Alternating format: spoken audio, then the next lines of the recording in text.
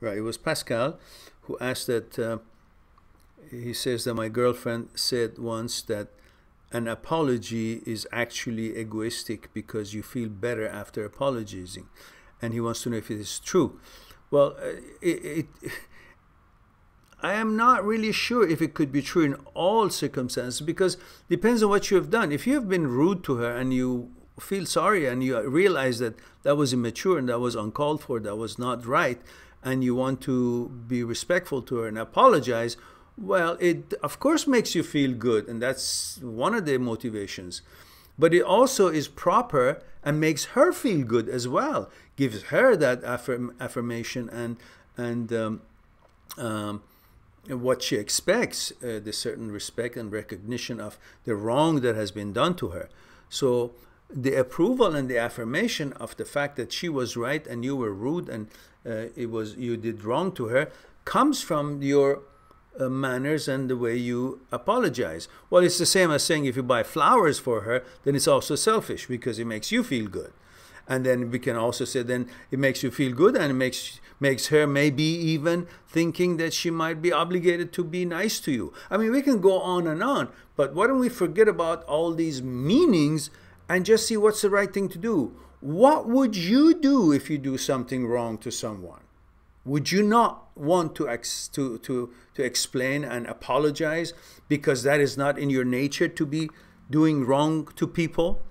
Or would you like yourself to turn into someone who doesn't recognize the mistake that he has made, who doesn't care about hurting other people, doesn't want to become more knowledgeable about what is right, what is wrong, and what builds his character, makes his character to represent himself the way he wants to be represented, and instead he just wants to let it go, which will condition him to become an asshole.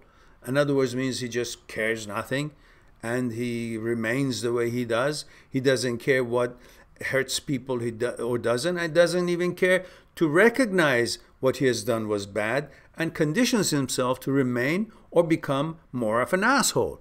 And I don't think anybody wants that. So apologizing, beside whatever she thinks it is, also a way to develop yourself and advance your own knowledge about yourself, that this, what I did, it shouldn't have been done by a person like me, because I don't want to have a character of person who would behave or say, express his views in this way, which is rude and hurting someone.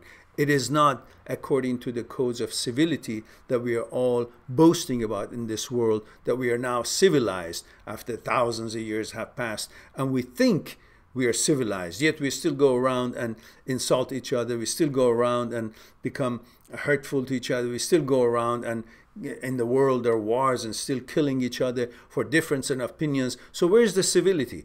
It has to start with us, and that starts with that fact of recognizing what you've done wasn't nice and apologize for it. That takes a big man to admit. Why should we focus on the fact, oh, he's apologizing because it makes him feel good? No, that's selfish to think that someone who's doing something nice is only because of his own interest.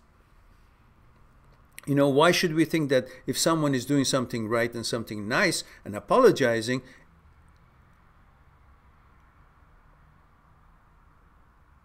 it is nothing other than his own selfish means to make him feel good? Why should we think that way? Why should we not just say, well, he's apologizing, whatever reason that affects him or helps him, but he's also apologizing because he's recognizing what he's done was bad towards, you know, me, and is trying to learn from it, you know. So I hope that would be enough for that question, to give you something to ponder.